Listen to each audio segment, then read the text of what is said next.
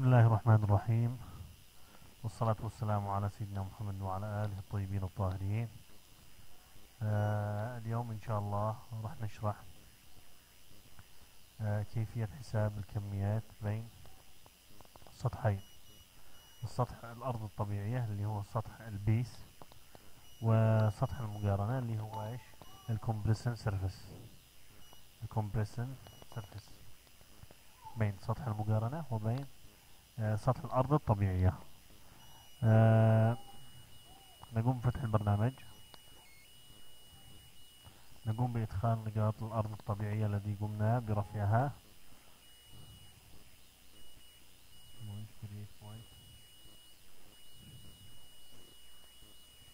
ال NGL ستظهر لنا النقاط بهذا الشكل: Easting, Northing and Point Elevation. ليه Easting, Northing and إيش؟ Elevation. نقوم باختيار شكل النقاط اللي ظاهر، الشكل اللي راح يكون عليه النقاط اللي هو الاستنج والنورثنج والاليفيشن.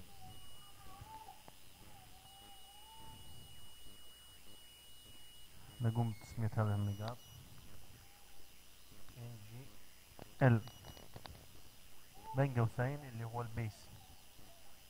البيس سيرفيس.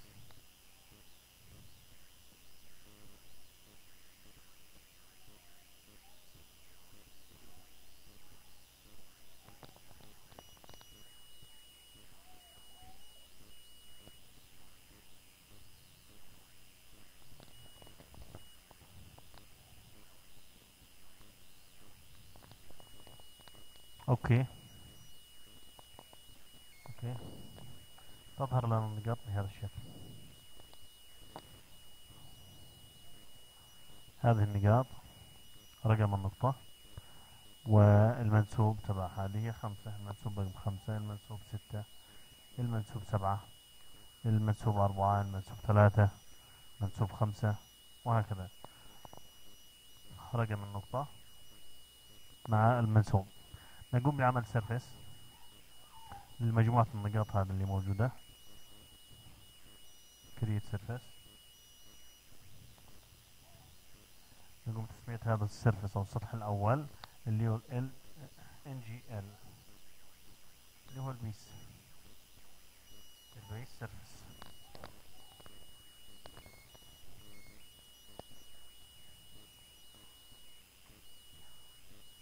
نقوم بعمل تعريف له definition عن طريق البوينت جروب اد. نقوم باختيار ال NGL بيس سيرفيس اللي احنا قمنا بإضافته. ابلاي اوكي. نلاحظ انه قام ايش برسم السطح بين مجموعة النقاط اللي موجودة. طبعا السطح مش مبين، هذا عبارة عن خطوط الكنتور. ندخل الى surface properties ونقول له هنا عاوزين تظهر لنا الكنتور والترينجلر، يعني ترينجلر مجموعة المثلثات. موافق. ظهرت مجموعة المثلثات التي بتكون بين النقاط، تكون لنا سطح. إذا هذا السطح الأول اللي هو مكون من نقاط الأرض الطبيعية وسميناه البيس سيرفيس، سطح الأساس. نقوم الآن بعملية بسيطة نضيف فيها سطح المقارنة. نقوم بعمل سكوير، إضافة سكوير هنا، مربع. ندخل إلى الخصائص تبع هذا المربع ونسوي فرضا منسوب التسوية اللي موجود مع الاليفيشن. شوفنا احنا مجموعة النقاط هنا مناسيبها تتراوح من 5، 6، 7، 3، 4، الماكسيموم تبعها بيكون 7. نفترض ان سطح المقارنة راح يكون اعلى من منسوب 7 وليكن 10. في الحالة هذا راح يكون عندنا رد. نقوم بإضافة المنسوب 10 للمربع أو للسطح اللي أضفناه، هذا السطح الجديد.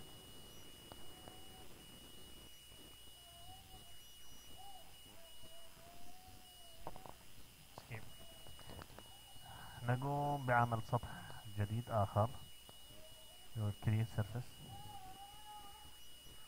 نسمي السطح هذا سطح المقارنة أو الكومبريسيف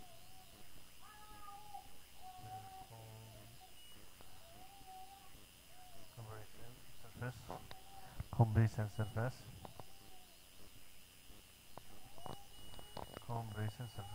اوكي. طيب راح نقوم تعريف السطح هذا اللي اضفناه عن طريق هالكومبريسن سيرفيس، عن طريق البريك لاينز. اد راح يقول لك اد بريك لاينز.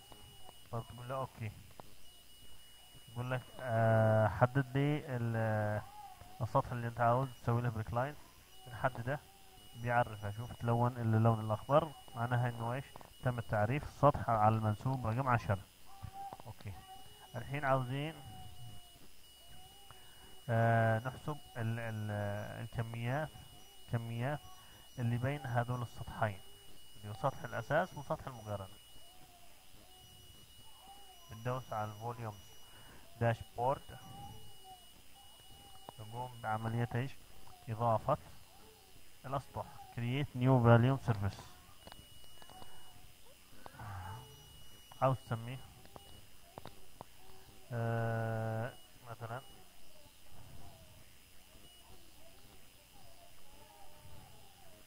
كميات الردم.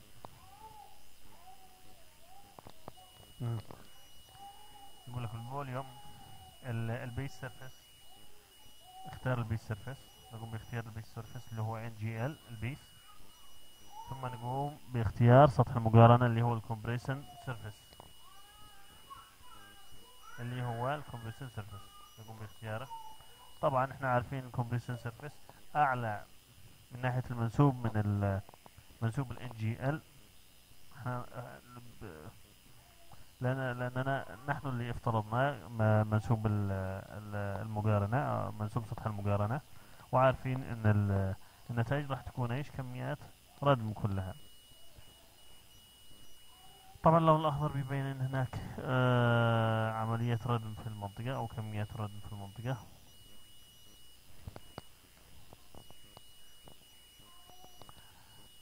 كمية الردم تتراوح 200,000 متر مكعب بين السطحين. طيب المساحة بيحسب لك المساحة اللي هي عبارة عن 40,000 متر مربع، والحجم. طيب إذا أردنا بس كم الوقت اللي موجود الحين؟ طيب إذا أردنا أن نقوم بعملية عكسية، نخلي سطح المقارنة اللي هو المنسوب 10، ونخلي سطح المقارنة اللي هو ايش؟ الأرض الطبيعية. معناتها ايش؟ راح يكون في قطع اللي هو باللون الأحمر، وحسبها لنا 200,000 متر مكعب هي نفسها، بس ايش؟ قلبنا السطحين، اللي بدل ما يكون سطح المقارنة فوق سويناه تحت، معناتها راح يكون هناك قطع. طيب عاوزين نطلع الجدول تبع الكميات من هذا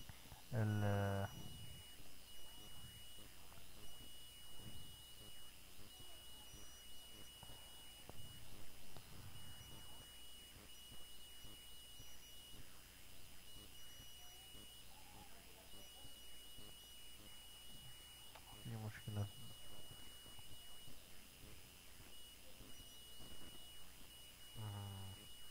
طلع لك الجدول اللي فيه الكميات 200,000 متر مكعب قطع، و200,000 متر مكعب رد، يعني في الحالة الأولى وفي الحالة الثانية، في الحالة الأولى وفي الحالة الثانية. هذا، والسلام عليكم ورحمة الله وبركاته.